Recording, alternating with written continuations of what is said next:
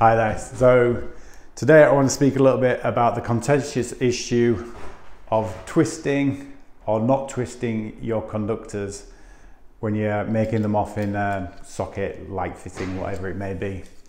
Now back in the day I was taught to twist. Now I was taught back in the 15th edition.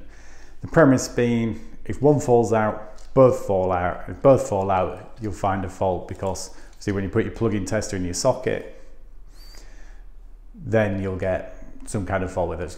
No live, earth neutral fault, whatever. These days, and now we're on to the 18th edition, they're saying don't twist your conductors. And it's for a very similar reason. If both fall out and they're twisted, you might still have good continuity going through that circuit. Sockets, it doesn't matter so much because you'll pick it up on your testing. When you put your plug-in tester into a socket, you'll know if one of the wires isn't there.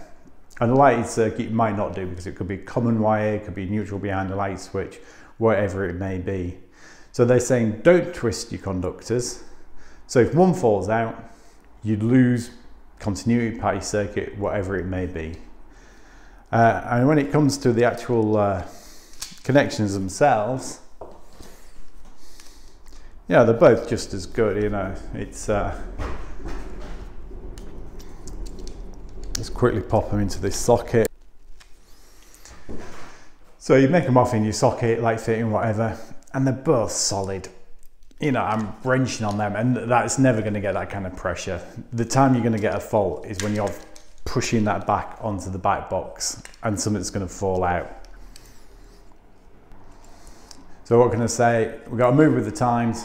The 18th edition, and what I'm teaching the kids these days is not to twist. It's quicker and easier not to twist. So I've got to change my advice and don't twist your connectors. Well, I hope that was useful. See you on the next one. Bye bye. Please don't forget to like, subscribe and comment. Thanks. See you on the next one.